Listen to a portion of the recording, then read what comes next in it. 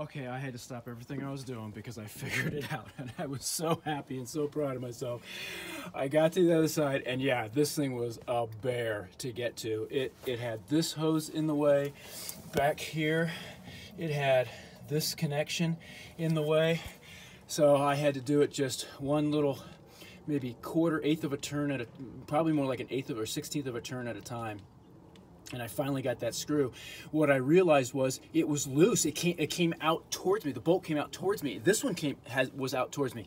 What I needed to do was yank on the pump and pull it out and put the bolts up against it again, and then unscrew and pull it out, and that's what I did, and it came right out. So that's, I had to video that because I had to, you know, make a record of that so that I know if and when I've ever got to do that again, that's how I got to get it off. It's a 9/16 wrench, and it's super easy to get off at that point. So now I'm going to try to get this engine out and see if, now that this is off and the hoses aren't connected anymore, if I'm going to be able to turn it, or if I'm still going to get stuck. If I still get stuck, I must have taken this off, and now actually I can see, because I can turn it a little bit better, I can probably get into those.